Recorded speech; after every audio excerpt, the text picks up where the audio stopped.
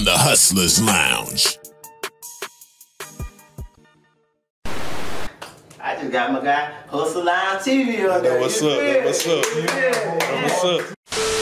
Everybody know who we got on Hustle Lounge TV right now. Hey, we got UCA, Underground Crown Artist. I got some of my crew here, you know, some of my younger guys, you feel me, in the building. We got, introduce yourself, man. Yo, I'm Reno, Big 3. Man, this your boy BG, man, the biggest, man.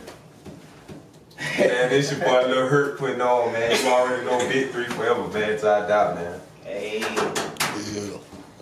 So what's been going on with y'all, man? Shit, okay, well, it basically like, I just been putting together, you know, my Underground Crown Artist, LLC music group. Started doing last year, you feel me? I'm also a CEO and an artist.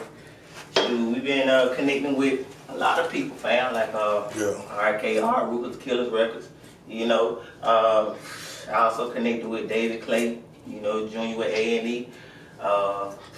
Man, like a lot of inside knowledge that we don't get, you know, underground, you know, we pay, you know, top people, you know, that's already in the industry and in the, you know, the area that know more than what we have to be able to establish ourselves, get a foundation, and that basically is what we've been doing, you feel me? Building so we can elevate. I feel you. So I'm gonna take it back to the beginning because this is our first time on here. Like, how did you start your label? Like, what made you like start it up? You know what I'm saying?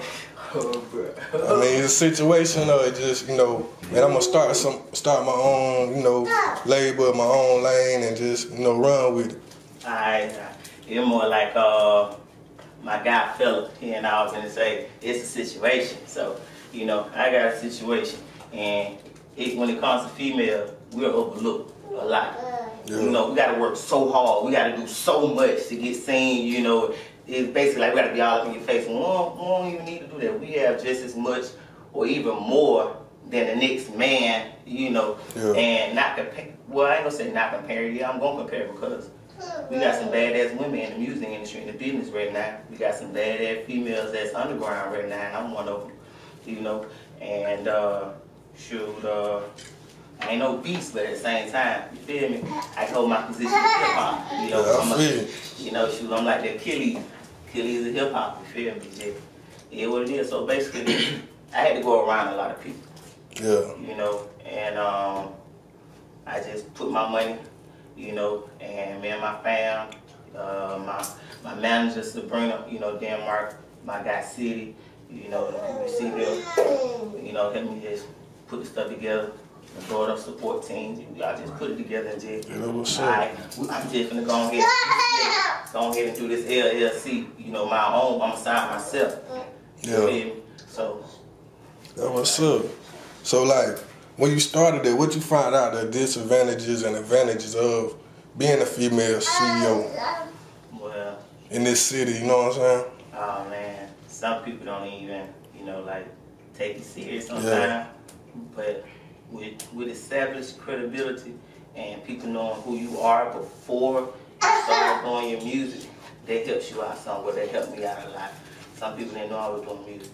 And the advantages of being a CEO is the knowledge I have, you know, and reading and discovering and just going through Google and the music label samples and stuff like that, just looking into the real type of business. You feel me? So, and the advantage of being an artist as well as CEO is good because I'm gonna answer to nobody but me, on me. So how long you been rapping, you know what I'm saying, before you got your label?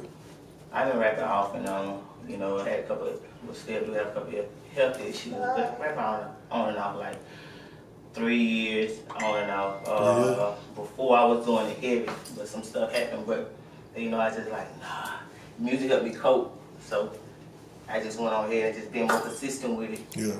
And got the label, you know, built that foundation, you know what I mean?